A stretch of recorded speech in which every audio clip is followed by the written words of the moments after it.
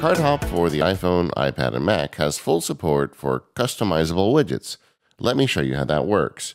I'm on the iPhone right now. I'm going to hit the little gear icon in the bottom right to get me to settings.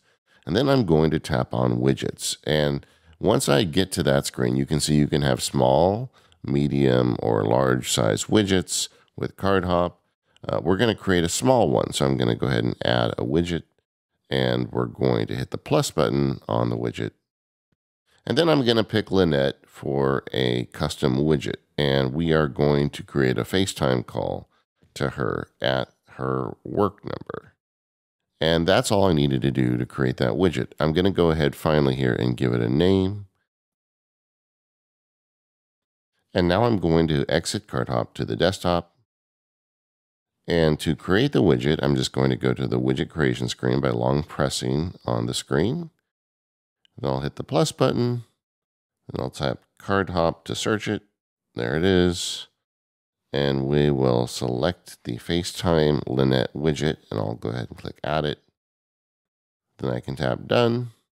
And if I long press on that and hit Edit Widget, and then click Choose, you can see I have two choices, either a recent widget that Cardhop will auto-generate for me with recent contacts, or the FaceTime Lynette widget that I just created. That's the one I want.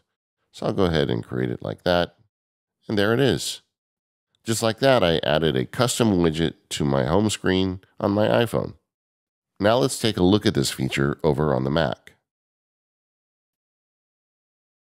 Okay, so now I'm on Cardhop on the Mac and I want to add a custom widget. You could do that by going to the little gear icon in the lower right corner and then selecting Preferences. You could also do it up in the File menu. Just go to Cardhop, Preferences, or even just hit the keyboard shortcut, Command, Comma. I'll go ahead and do that. And here are the Cardhop preferences on the Mac. If I go over to Widgets, you'll see that there are widgets there, and it has already automatically synced that FaceTime widget I just created over on my iPhone. So they sync between devices, which is kind of great. And again, they have medium, large, and small sizes.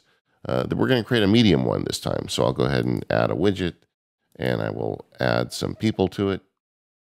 I'll start with Lynette again, and we will get directions to her as one. We'll do another one with Gunther. And for Gunther, we will send him an iMessage to his mobile. Let's do one more. This one with Kelvin. And for him, we will send an email. And the last one will be with Joanna. And for her, we will also send an email.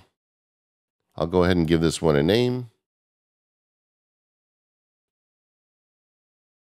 We'll call it Key Contacts.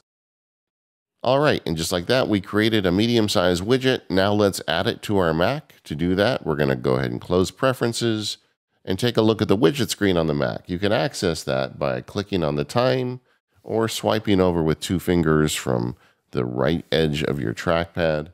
I'm going to hit Edit Widgets here to open up my widgets and then click on Cardhop. And you can see there is the one we created on the iPhone, and here is the one we just created on the Mac. I'll go ahead and drag that in and click Done. And we have that same issue here where we need to select it. So I'm going to right click on it, click Edit Cardhop, and choose. And I can once again use the Recent Contacts automatically created widget that Cardhop will generate, or the Key Contacts one that I just made, which is the one I want. And I'll go ahead and click Done. And just like that, I've got my key contacts with various actions right there in my widget screen. If you want an easy way to get in touch with your key contacts, add widgets to your iPhone, iPad, and Mac with Cardhop.